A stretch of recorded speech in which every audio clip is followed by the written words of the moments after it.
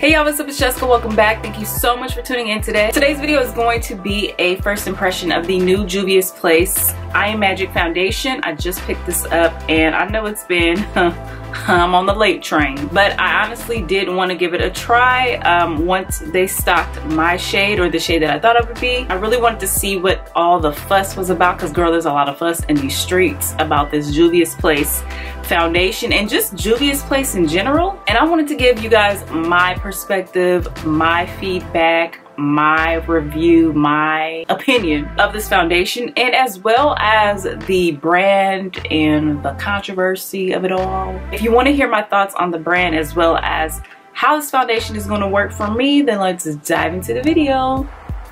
So my skin needs to be primed, and I'm going to go in with this Milk Hydro Grip Primer. This is new for me. As you can see, I bought the tester, or not the tester, the travel size, because, you know, tested it out. Now, I don't know if this foundation is matte or not, but just in case, I don't want my skin to be super dry, so, which probably won't be the case since I have oily combination skin. But just in case, you know, this LA weather is on trip mode. And then I'm gonna just slap it in. Alright, so here's the foundation. This is the Juvia'S Place I Am Magic Velvety Matte Foundation, so it is matte. So this foundation is described as radiant, long-lasting, creamy, and comfortable. This is a smooth application, soft matte finish to give you flawless coverage. It says that it evens out your complexion. I have a scar right there, so I want to see if it's going to do that, like if it's going to cover my skin, but not irritate my skin, not dry out my skin, not get patchy. Like, I really want to see how creamy and matte this foundation really is. So these foundations come in 42 shades, and they range between Nubian Kingdom, which is deepest dark, deep dark, dark, and rich tan. And then there is Medium Kingdom, which includes tan and medium. And then there's Light Kingdom, which is light and very light. So they have those categories in place for you to help you kind of find what range you are. I am in the Nubian Kingdom family, and my shade that I decided to pick out is the 340 Kampala. Kampala, am I saying that right? I'm gonna stick with Kampala. But that's the shade that I feel like would work best for me when I tried it out in Ulta. I do not like foundations like that come like this. I like pumps, that's just my personal preference, but you know it's foundation. I mean, what am I gonna do, cry about it? No. So let's try it on. I'm not even going to color correct, even though, like I said, I have that scar right there. I'm gonna leave her because I want to see what this is gonna do on its own. I'm just gonna put this on my finger and dot it down. I don't know why in my head I feel like this is a lot of foundation. I hope it's not. By the way, let me know if you guys have tried this foundation. Now, you guys probably have. I'm just really late, you know, so you guys can like let me know how you guys like this foundation. But let's go in, guys. Just gonna stipple this in. Oh, it is really, really, really, really thick. Super thick. It covered that scar up really quick. Really hoping I didn't put too much on. But so far, that coverage. By the way, this brush that I'm using was sent to me by Revlon. I didn't know Revlon made brushes, but sis, this brush, I'm loving it. I am loving it. Ooh, I really, really, okay. Loving that coverage. Like, got foundation in my hair. That was the whole point of pinning my hair back. Not to get foundation on my hair, but of course I do it, you know, clumsy. Guys, this foundation is very creamy, like extremely. If I get makeup in my hair one more time, I love how this blends out. Like, that looks so good. For real, I'm not even gonna be on Front Street. That looks bomb. Definitely a foundation I would have to bring down towards my neck if I was feeling that way, but since I'm a lazy girl, I'm not gonna do that. But I would probably have to, so that it can blend out more, because this is a tinge bit more tan than what I currently am, because as you can see, like, my neck is a little bit on the more, it's a little lighter than what the foundation is doing. The foundation is giving me like my summer shade, even though it's summer, but California didn't get the memo yet. I could get away with it by, you know, bringing the foundation on my neck. I don't like foundation. I don't like makeup on my neck, so it might have to just look like I have a mask on, because I'm not that pressed. I really don't care that much. But if I was like really doing something, then I would like bring it down on my neck, or I would just get tanned by the sun if it decides to want to come out and play. Right now it's not, it's gone. So this is just giving me my summer skin. So if it looks like it doesn't match, it's because I have not yet tanned on my face. But I love this shade, and this is definitely a shade that I would wear during the summer. That's pretty much all I need. I would not need another layer of foundation because the skin looks really, really good. I brought you guys in a little bit closer so you can see how that skin is looking. It looks really, really good. I definitely can get the sense of the radiant finish that it was explaining in the description. Definitely is giving me like some radiant shine, very smooth, creamy, comfortable matte. My face doesn't feel dry at all whatsoever. However, I do feel like I might get oily throughout the day with this foundation, only because when a foundation is on the radiant side, I tend to get a little oily. But you know, that's what a little blotting powder, that's what that's there for. So it's not something that would stop me from using anything that says it has any radiance in it, because I do love that radiant look. So there's also concealers included within this collection. My Ulta did not come out with these concealers. I was trying to buy everything at once, so I did not get concealers. I didn't feel like ordering them either because it would just be too much of a time lapse between me buying it and ordering it. So I was just like, whatevs. I'm just going to use concealers that I have on hand. So I'm going to use my Too Faced concealer. This is the Born This Way multi-use, Jessica, yes, multi-use sculpting concealer in Butterscotch. While my concealer dries down, I'm going to go in with my Fenty Match Stick in Espresso.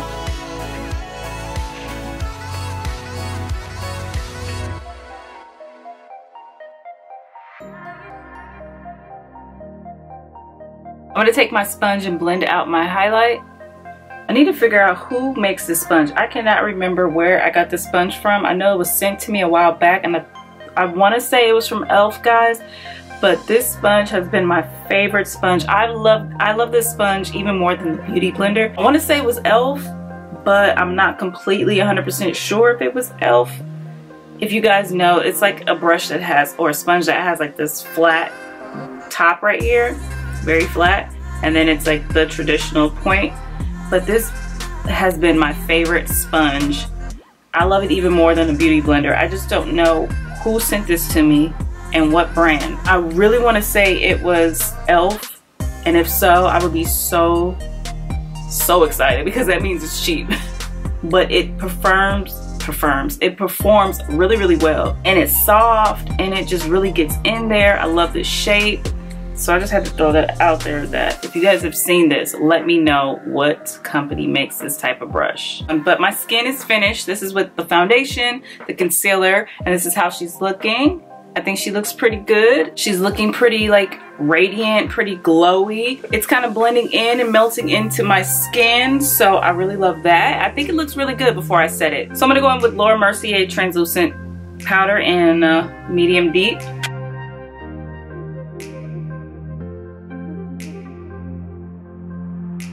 So I'm gonna go in with the translucent Laura Mercier powder. I haven't used this one in a long while because she's like super white, like very, very white. But I'm gonna use it today.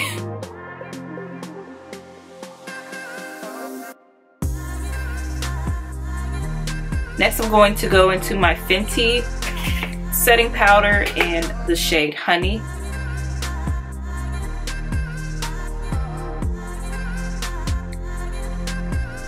I'm going to use this blush by MAC. This is Highlight the Truth. It's their mineralized skin finish blush.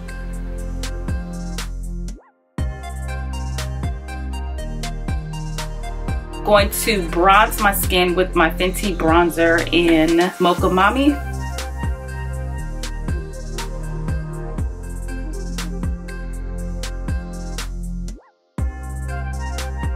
I'm going to highlight with this cute little highlight palette. This is by Too Faced. This is their Fruit Cocktail Blush Duo.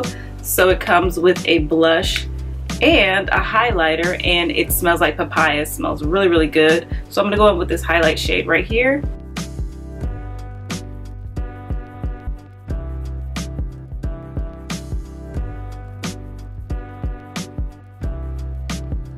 Okay guys, so I'm gonna go ahead and complete the rest of my face and then come back with my final thoughts. All right, y'all, I am back. This is the completed look and I think it looks really, really good. It's like a subtle, simple daytime glam look. Very, very subtle, but I think it looks so cute.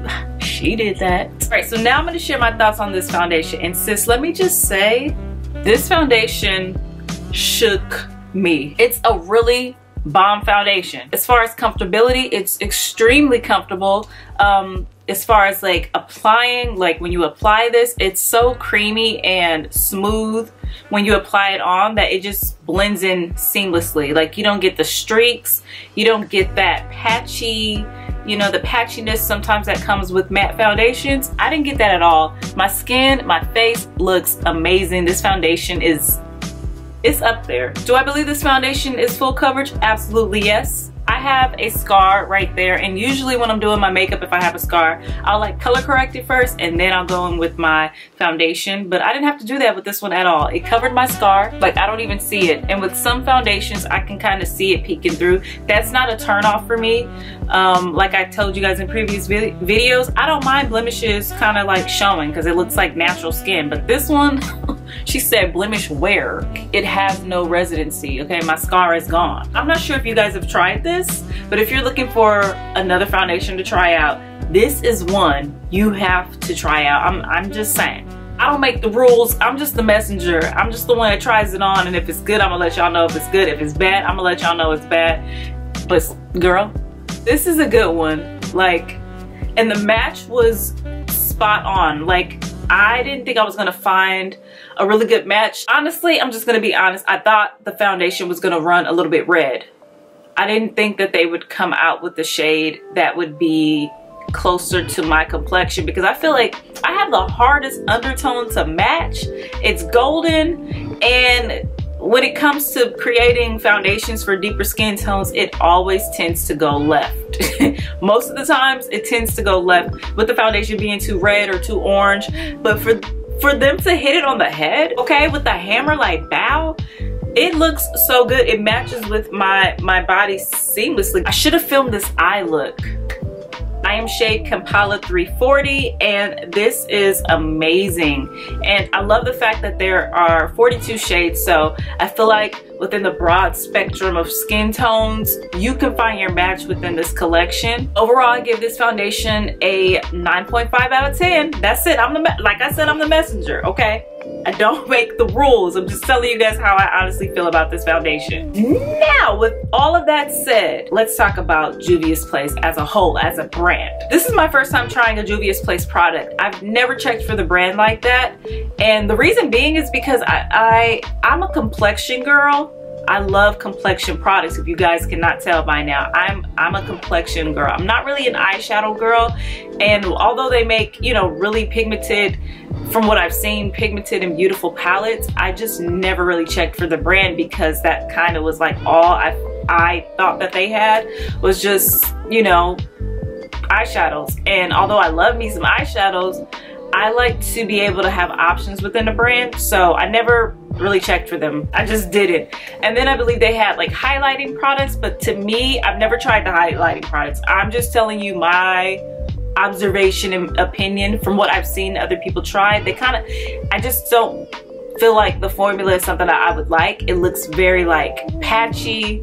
I don't feel like it'll like blend well with my skin tone, or maybe that's just how people apply it. It just looks very harsh from what I've seen. Now, I've never tried it though, so I could be completely wrong, but just from photos I've seen from people who tried it, it just looks like it's sitting on their face and it's just too harsh. So I was just like, not a brand I was checking for, even though it's black owned. If I don't feel like the products are going to do me justice, then I'm just not gonna check for it. And of course, if you have not heard, there's controversy in regards to how Juvia'S Place relates to black influencers. I can't really speak to that because, like I said, I am not a black influencer who tried their products before, who's checked for the brand. I know literally nothing about the brand other than that it's black owned and that they carry eyeshadow palettes, they have highlighting palettes, and now they have complexion products. That's all I know. But just from what I've seen, when Juvia'S Place first like hit the scene, it was a lot of smaller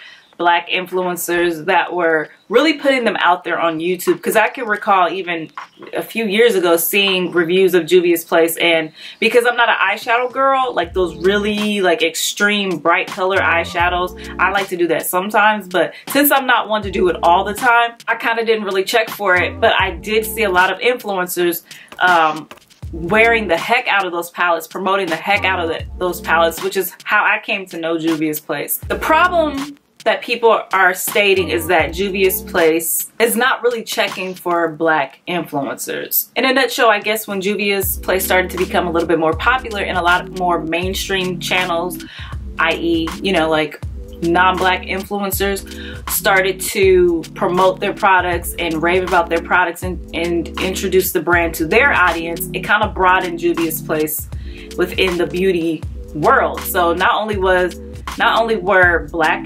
audiences and black influencers talking about it, now you have non-black audiences and influencers talking about and buying this brand. Some of the black influencers kind of felt like Juvia'S Place kind of gave them shot the deuces once they started to get a little bit more popular by like the white audience. I'm not really sure because I have not experienced this with this brand, because I don't know this brand or have worked with this brand. But what I can say is, through my experience in life, I can attest to that being true. A lot of times when companies are just starting out, it's YouTube, it's the influencers on YouTube that get their name out there. It's the beauty community as far as makeup, because that's what we're talking about today. It gets the brand's name and their products out to an audience.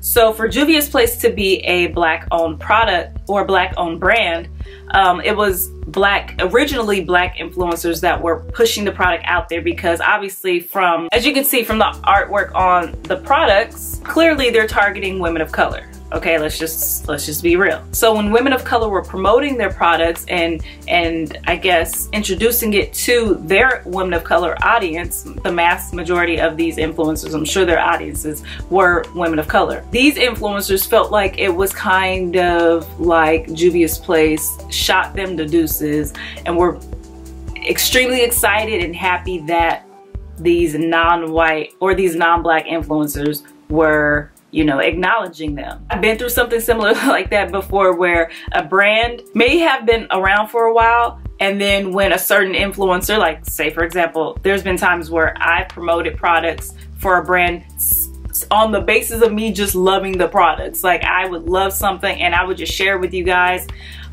whether the brand knew or not. Well, the brand caught sight that I was promoting their products and they were super excited, and they were like, yes, like, you know, we'll send you more products and da da da da da, woo woo, boom bam boom, and you form a relationship with that brand because they can genuinely see that you love the products without them reaching out to you. You just on your own, like on your own regards, you just started to promote their products and share it with your audience. Whether you have a small platform or a large platform, it doesn't matter. You know, most of the time a brand will appreciate that. However, once an influencer with a large audience, say they have like over 1 million followers or an audience that's super huge, I feel like the brand forgets the micro influencers that supported them genuinely. And I'm not saying that the larger platforms aren't supporting these brands, like they're not genuine when they're doing it, but I feel like sometimes in some cases the brand wasn't as popular until these micro influencers started to, you know, promote them. And then once the larger influencers caught wave of that, then they started promoting it. Obviously they have a larger platform, they have more people watching them, so it looks like they have a little bit more influence. Whereas I feel like, not to say that larger platforms don't have influence, but from my experience of being here on YouTube and as a social media influencer, content creator, numbers aren't really influence. It doesn't equate to influence is what I'm trying to say. They really don't. There's some people who just follow you just because they like the fact that you have a lot of money and they like your hair color this day, they like your eye color, but that doesn't necessarily mean whatever you promote they're going to buy. And then there's some people who have a small audience and they have such a strong influence on their audience that, you know, whatever they say, their following just buys it. So it has nothing to do with your actual numbers. I'm not one to get on the social media bandwagon of the cancel culture. I despise the cancel culture because people just be canceling stuff just because they feel like it. It's like, I'm gonna cancel this brand because so-and-so canceled the brand, and you have no idea. Like, someone wanted me to cancel Zara the other day. They were like, oh, my friend went into Zara and she experienced racism, so you shouldn't shop there. And I'm just like, what do that got to do with me? Instead of having your own experience, we hop on the cancel culture train and we just keep riding that mug, and I'm just not one to do it, okay? I don't cancel things just because social media says it's time to cancel. So social media does not run my life, okay? Will I be canceling Juvia'S Place? Unless they do something specifically to me or something that I blatantly do not like, then yes, they will be canceled. So I went over to their Instagram, Juvia'S Place Instagram, to kind of see, you know, what the brand had to say about the accusations and things like that. What I will say is I didn't like their response to people. It was very like passive aggressive, very like nice nasty, and I didn't like that from a brand. It felt very personal when it should not feel personal, because as a brand, if you are being hit or faced with some controversy, it's your job to kind of fix it.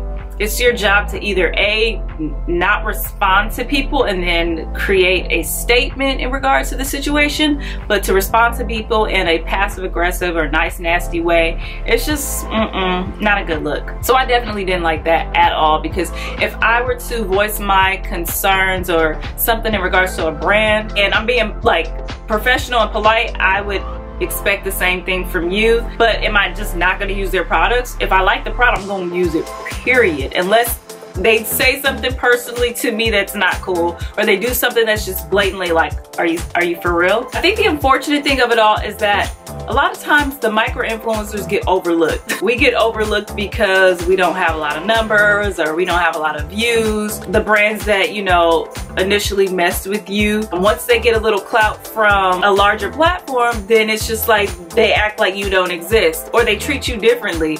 And my feelings don't really get involved in stuff like that. You know, like, I'm not gonna lose sleep over it. I'm not going to go on a rant on YouTube or Instagram over it, because it's really not that deep for me. Like, if you don't mess with me, then you just don't mess with me. Like, what am I gonna do, lose sleep over it? No. But it is an issue. It is an issue, and I can see why, you know, people get upset about it, and I can see why certain influencers, like, it does kind of sting a little bit, because it's like, wow, is it really like that? But guys, in this business, and that's just I think that's any genre of work, you gotta value and appreciate your own worth, because do not expect for these brands and for a lot of other elements to appreciate your worth. They're not really going to see the value in it. You have to see the value in it. Otherwise, you'll start questioning yourself. You'll start doubting yourself, and you'll lose sleep over things that just aren't that serious. I hope that they realize that the people that valued your company and that shared your brand with their audience, that you respect those people and still have a heart for them. Don't reach back out to them when you want to promote a product or something, but you weren't really messing with them before. Be just as excited when your micro influencers review your products, when the micro influencers, you know, rave about your products. Don't just be super excited when a non-black huge influencer reviews your products. Like, and I know, you know, this is a brand, this is a company, this is a business, this is about money, but let's just make sure integrity is involved. That's all. That's my thoughts on that whole situation thing. I hope what I said made sense. I definitely do recommend this. Overall, my face looks amazing. This foundation is so good. I'm definitely gonna be using this again. If you have not subscribed, subscribe, okay? Hit that red button and then turn on the bell right there, or down there, or over here. Be sure to give this video a thumbs up, leave me a comment down below, and I'll see you guys in my next video. Bye!